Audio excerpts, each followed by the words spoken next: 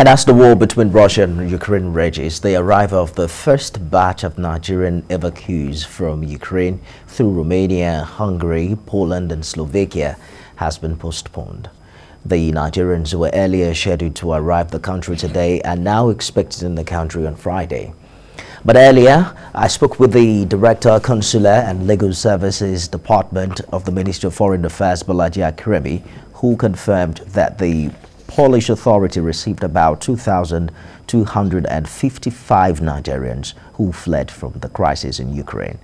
The latest now is that only 160 out of 600 who are currently in Poland are willing to return home.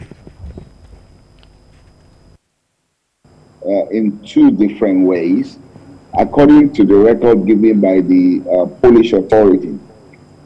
They said 2,255 Nigerians have crossed into Poland during this crisis. But the people that came through the embassy are a little above 600.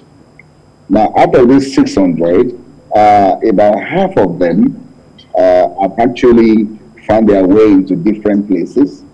Now, they have about half, which is about 300, out of which about 160 are willing to come with us now. The rest are still food dragging, even though they're in the hotel, but they are not ready now. So we have half have left out of 600, half ready to come with us now, and the other 1/4, I would say, are not ready now.